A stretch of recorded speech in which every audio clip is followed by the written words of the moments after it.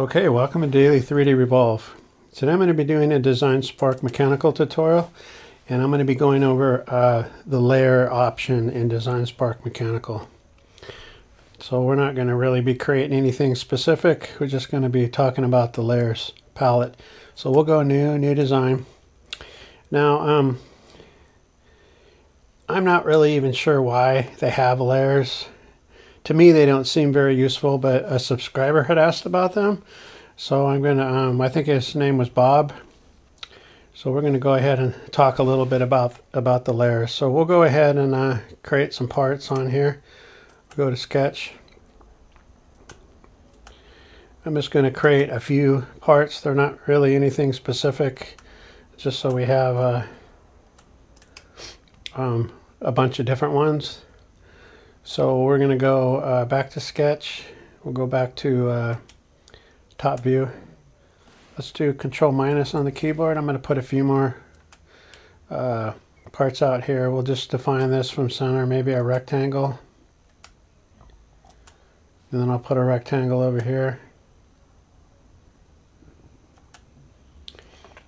And then maybe just do a few of them. I'll put a circle here. And then another circle down here. Okay, now we're going to end Sketch. I just don't want these parts touching because I want them to be separate. So we'll go back to the isometric view. So what I'm going to do is pull this part up, and I'm going to do no merge so it shows up in the tree here. We'll just pull that up 5.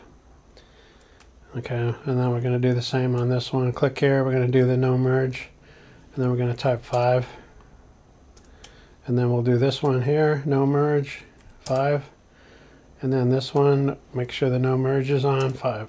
Okay, so now we have all these separate parts over here. So the thing that kind of puzzles me about layers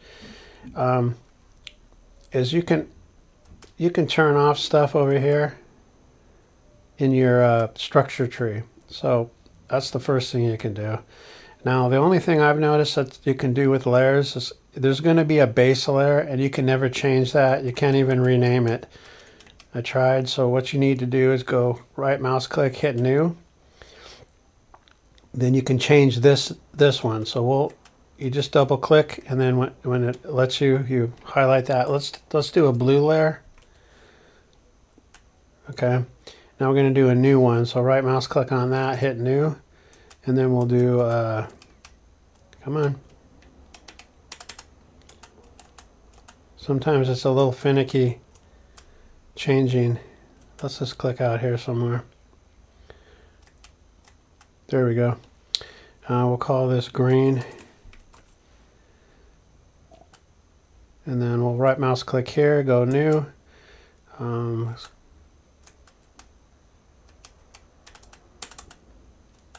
Yeah, sometimes it doesn't want to change right away.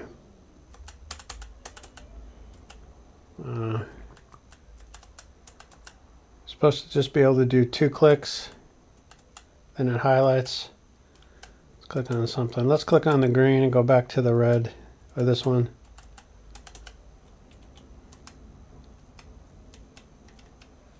Okay, we're able to change the blue, the green. This one doesn't seem to want to work. All right, well let's get started here. We're going to go blue, and then we're going to come over here. We're going to select this piece here.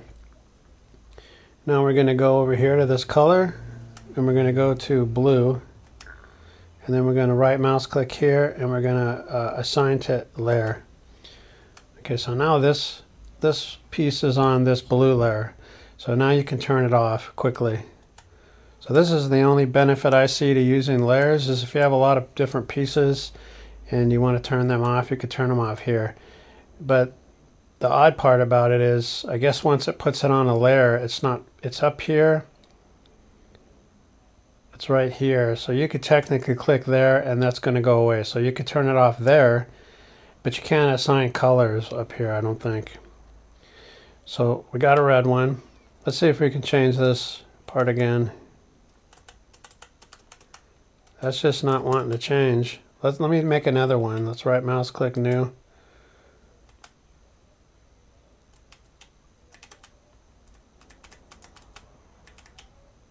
This one's not wanting to change the other. And as you add more, yeah, there, now I can change. Well, I thought I could change this one, but I guess I can't. Yeah, it's a little finicky there. So let's go to a green one. So we'll go to this one, and we'll multiple click on this one. And now we're going to come up here, pick a green color. Let's pick a bright green. And then we're going to go right mouse click on this and make it the assign to layer. Okay, so now we have this green. So you could turn off green, you could turn off blue, but you can never turn off the active layer, which is going to be probably this one. Yeah, see, it says can't hide current active layer. So this is the active layer. So you can never change that. Maybe that's why we couldn't change it. So let's go ahead and delete this. I think that's an active layer too. So just delete. This should be the active layer up here, and then you should be able to change these. But for some reason, I'm just not able to with this one. Oh, there it goes. Okay. Let's make this pink. It's just kind of temperamental with being able to change the names on these. So let's go ahead and click, multiple click on that one. Come down here to pink. We're going to hit that pink color, and then we're going to right mouse click, assign to layer. Okay, so now we have, we could turn, okay, so now that it made this the active layer. So I think with what happens with these is your last one is going to be your active layer. You could turn all, everything else off except the active layer. And then you could turn it back on as you're working on them. If you want to reassign a different one, like let's say this one here, we wanted to make active, we could go, let's go right mouse click, hit a new here, and then you have to scroll down for the new ones. And let's call this yeah, it's really maybe it's because I don't have a mouse. I'm actually using a laptop. There it goes. Okay, we'll call this the main layer. Okay, so then we want to give this a color, so we'll multiple click on that so it selects everything. We're going to make this this color here, and then we're going to right mouse click on this layer, and we're going to, or actually this, let's go right mouse click here. Oh, you could just rename too. That's probably easier. I don't know why I was trying to multiple click on these. Just right mouse click on this.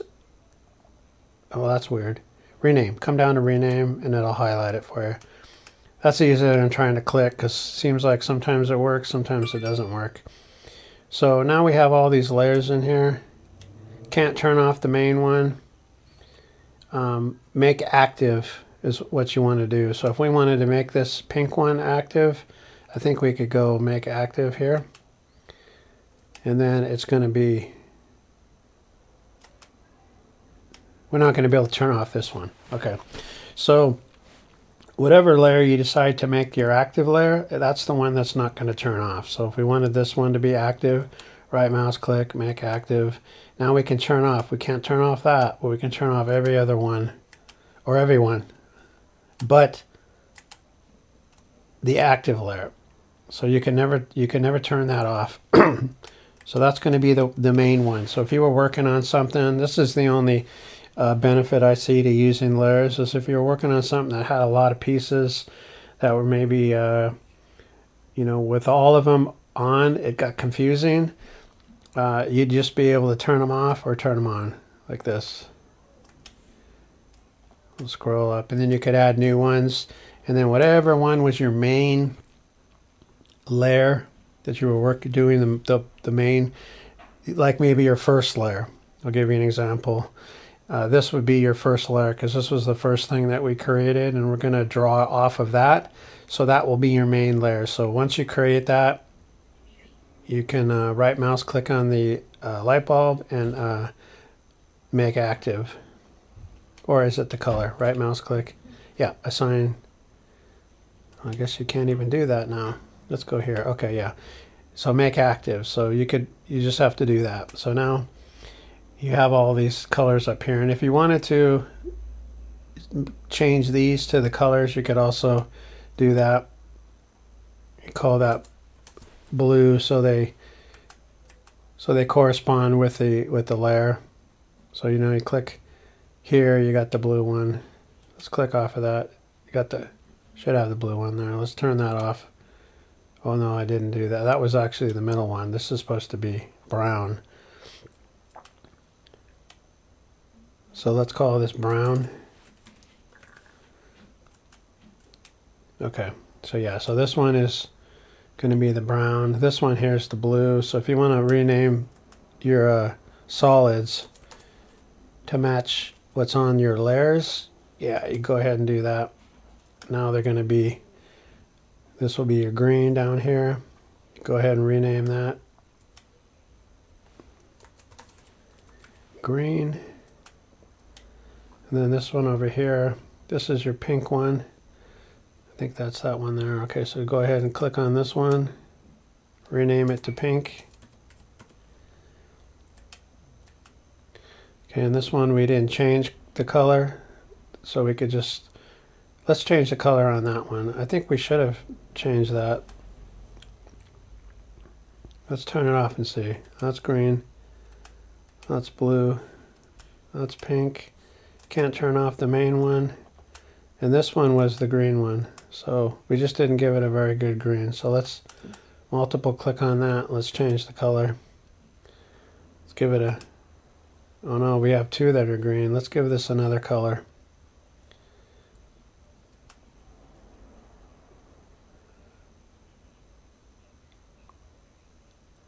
Let's give it a red. Okay, so now you can turn off red. All right, so now this one is going to be red. So we'll go ahead and a couple of clicks in there and we'll call this one red. Okay, so now you have all your corresponding structure parts, solids. You have that one as your brown. You go to the next one. That's blue. This one is your red. That's your pink. And that's going to be your green.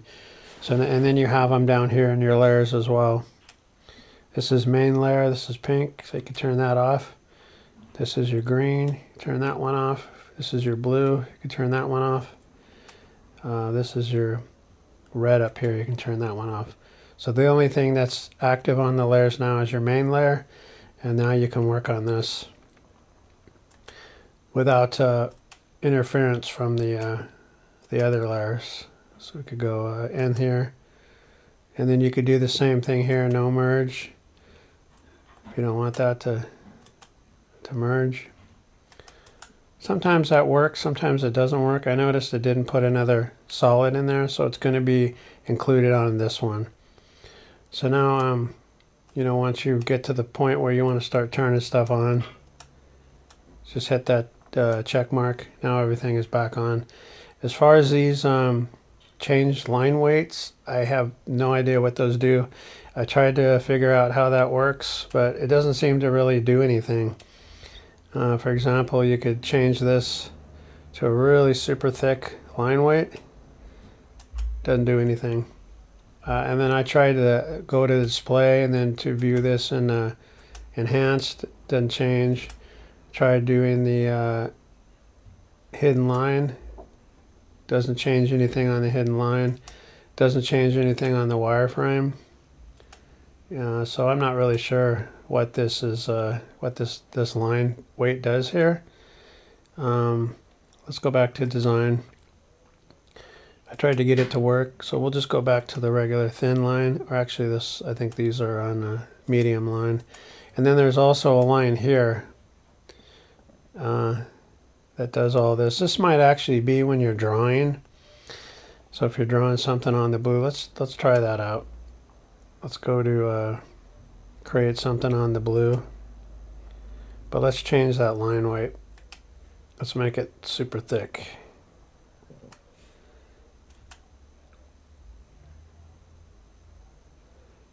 Okay, yeah, that's where it makes the line. See, the line on there is thick. And everywhere else it's thin. Like if we're going to put a part here, see, okay, so that's where it changes it to the line right here when you're putting it on the part. So let's go ahead and Let's change that to a zigzag and see if it makes a difference. See, I don't notice it doing a difference there.